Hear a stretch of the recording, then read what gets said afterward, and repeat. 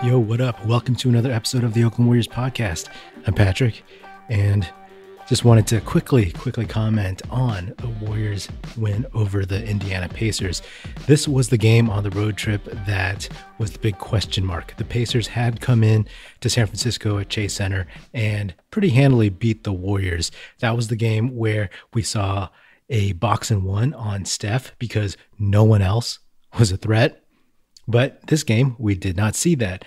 Not sure if that's because they just decided not to do it, or most likely because Oubre has been playing well. Wiggins, for the most part, has been having a decent, consistent season on the offensive end, and they're just a better team. So it's harder to box and one a team where there are more viable options. This was a game that the Warriors really needed to kind of forget the first two games of this road trip, the first two games against the Magic and then the Hornets. Those were games that were very gettable. So getting the last two and coming out of this road trip 2-2 is pretty significant. They're now 3 games above 500. Can they? Will they get to 4 games above 500? In San Francisco, the Warriors looked a little overmatched by the Pacers the first go around. And now they actually looked like the better team overall. They shot like garbage. They shot 5 for 26 from 3. Steph was 1 for 11. Oubre was 1 for 4. Wiggins was 0 for 4. Bazemore was 1 for 4. Wiggins in general had a bad shooting game. He was 5 for 13. He had 15 points though. Oubre 7 for 15. Again, continuing his better shooting month. And he had 17 points. Steph, 7 for 21, 9 for 10 from the free throw line. In general, Steph, he never seemed fully right. He got popped in the face and he had to have like a couple of cotton swabs or cotton balls stuffed into his nose or whatever. I don't know if he had a bloody nose. That's what I'm assuming. And his shot never started clicking at that point. If you just had a few of his shots go in, then this game is probably a different story. And he also was throwing some pretty bad passes. His passes were getting kicked, deflected, had a couple passes stolen.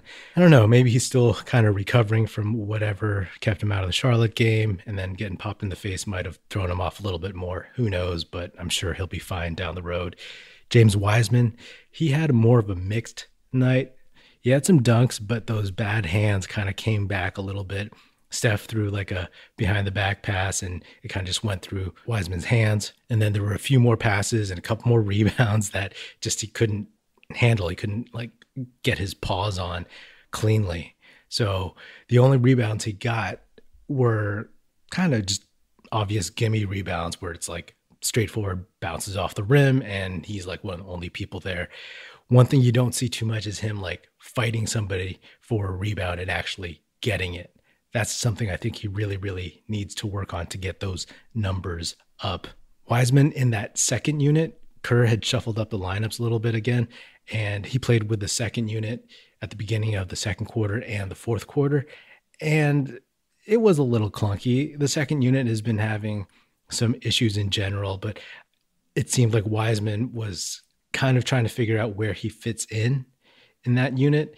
It also impeded Pascal. This happened when Looney played with Pascal as well. It kind of cluttered things up a little bit, but especially with Wiseman, I felt like he maybe took up a little bit too much space and Pascal needs to get used to that if he's going to keep playing with him.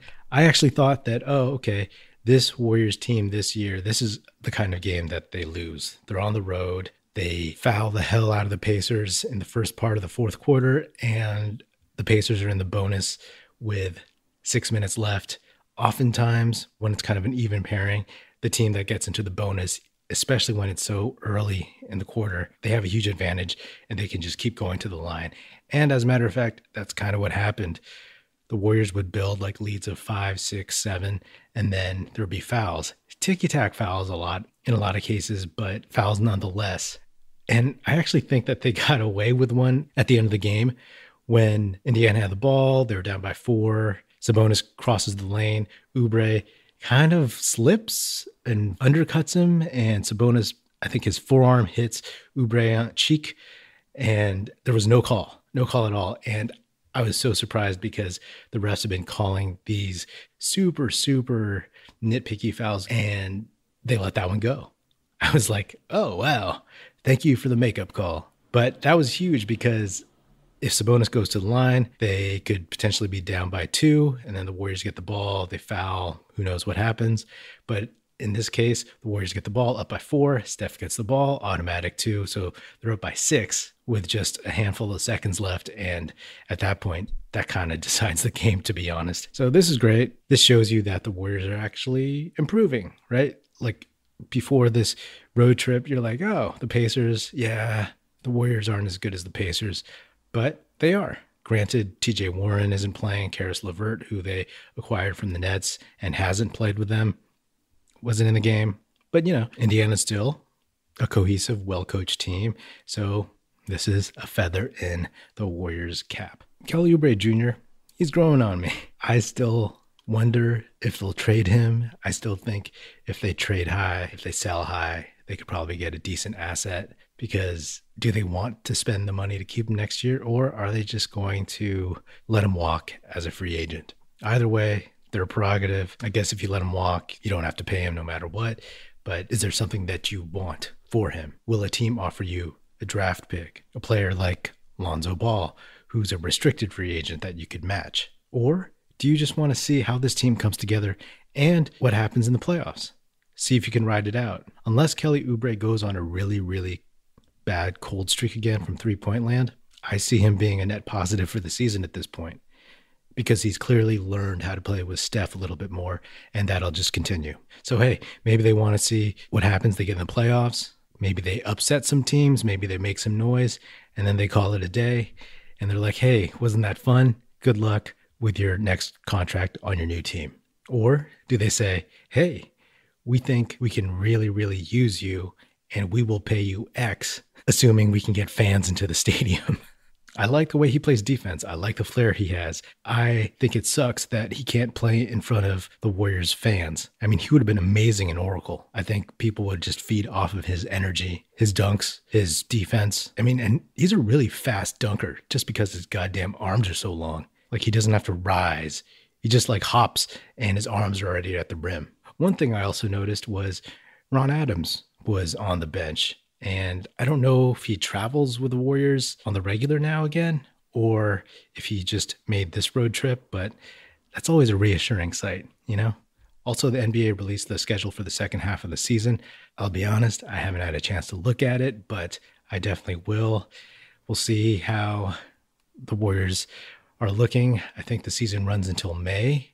I'm very curious to see how spread out the games are, or if it's going to be continuing at the breakneck pace that it has this season.